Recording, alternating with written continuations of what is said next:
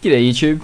This is just a super quick video as I was just updating my Google phone and I found that I wanted to check the SHA 256 checksum.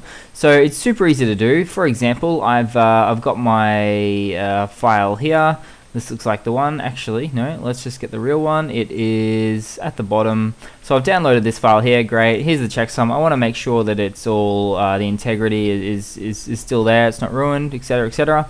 And what I need to do is actually open up a terminal and try to get this 256 checksum SHA. So what I need to do is type in the following, which is let's see, SHA 256. And I'll just do tab to autocomplete there. So that's the command you need, and where the file is located, which I've downloaded recently to my downloads folder, and it's one of these here. So I'm just double tabbing to autocomplete or find where the file is, and there it is. So SHA. So this is pretty much all you need to do. It's a single command to check the checksum and the file that you're actually checking for. So let's hit it up and let's see what we get. Usually takes a second. I might need to expand out the screen a bit here. Yep, probably.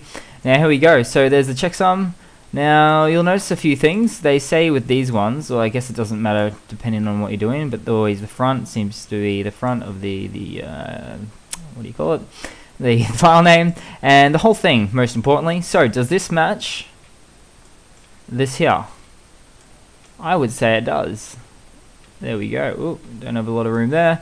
To be 12FCAC 86, and yep, there we go. So super quick video, completely unrehearsed. I just was doing this and I thought I'd show you guys how to check the checksum of the SHA 256 file that is just to confirm the integrity. Cheers guys, hope you've enjoyed.